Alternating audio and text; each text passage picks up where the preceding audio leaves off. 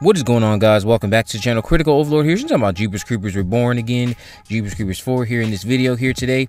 So I got a email in response to a email, of course, that I sent out myself yesterday from one of my contacts at this theater chain in Australia. And I was told that the film, Jeepers Creepers 4, has been pulled from its Australia release schedule and is now undated. So, you know what? Like, at this point, that kind of just makes me think that means we're not going to get it in April in Germany either. We might not get it in April for the States. If anything, at this point, we might not get that movie until later this year.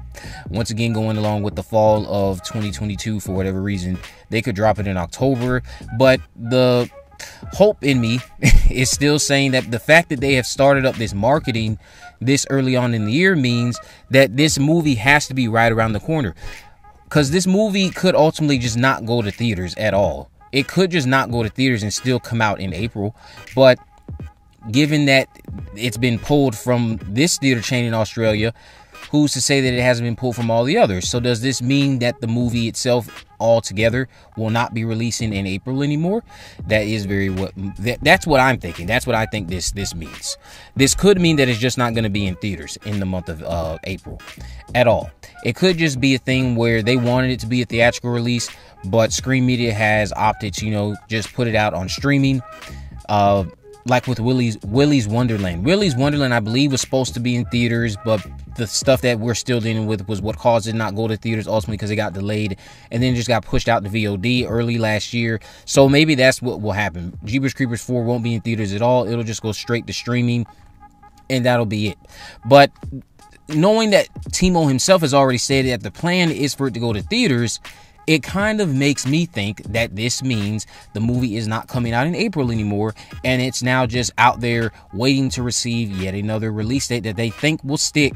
But the fact that they have already started doing all this marketing, not like there's been a heap of it, but the stuff that's starting to come out in the month of March, now with this competition and the instructions that are supposed to come out, hopefully that comes out early tomorrow. But them doing that, and then the cast interviews, all this stuff that keeps on coming out, like, not that it's coming out all so frequently, but this little intricate stuff that keeps coming out like every other week or every other couple of months or so. Like, what are you waiting for with the movie? Just put it out somewhere at this point. I wouldn't be shocked if we found out that they're trying to actually, sell it to a streaming service. Most likely Shudder would take it on, but who knows? This IP is so tainted because of its creator.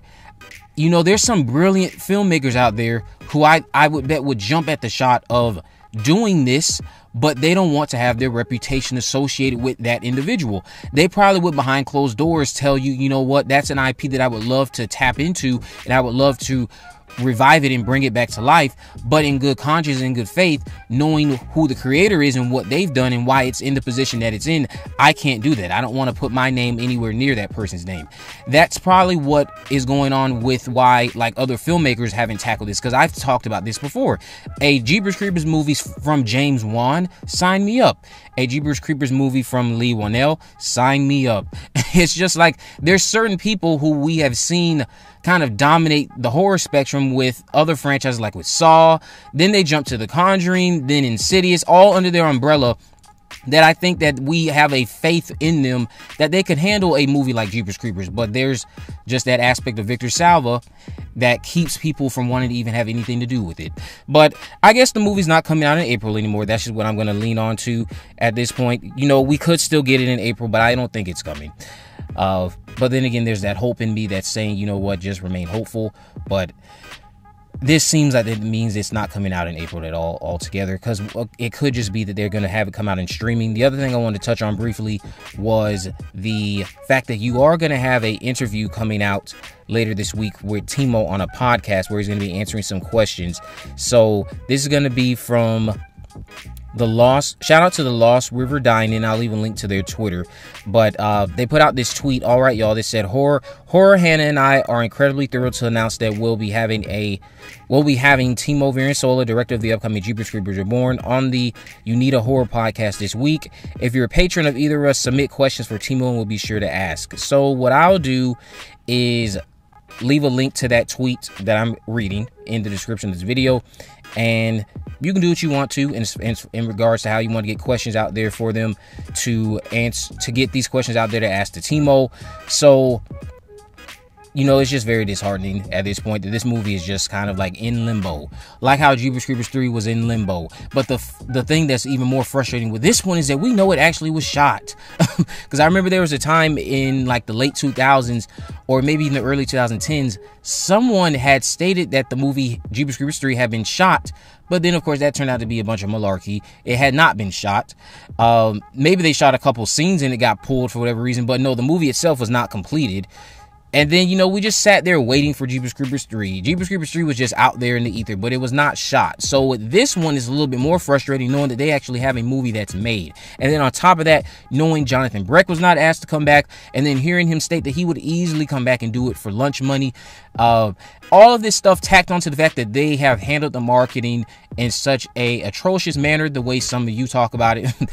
It's just very frustrating and disheartening that this movie seems like, even if it comes out being good, it's just going to be even more frustrating. Let's say that this movie is actually one of the best things that comes out this year for the horror genre. It's going to be even more frustrating that it was handled in such a poor way with the marketing. If it actually ends up being something that horror fans will talk about, horror fans might develop a cult following like the first two. It's just going to be something that you look back on. It's going to be like, well, how did this movie that was decently made have such terrible marketing? We all know part of the reasons, but this type of marketing, no. Even Jeepers Creepers 3 had better marketing than this. I have to say that, because they're not handling this well at all in terms of just connecting with the fan base, having people eager for the movie. At this point, people are more eager for you to just reveal either you messed up or just release it all together and let us pick it apart bit by bit and move on to the next thing in our lives. Not that you have to hone in on Jeepers Creepers 4. I'm just being dramatic. But let me know what y'all think about all this down in the comment section below. And again, I'll leave a link to that tweet in the description for the interview with Timo. If you haven't already, of course, make sure you subscribe, turn on post notification, and miss the video. In the description, I have links to my social media accounts, my Facebook, Twitter, and Instagram. You can message me there, of course, to let me know if there's any movies, news, or reviews you'd like me to cover in the future. And with all that in mind, guys, I will see you in the next video.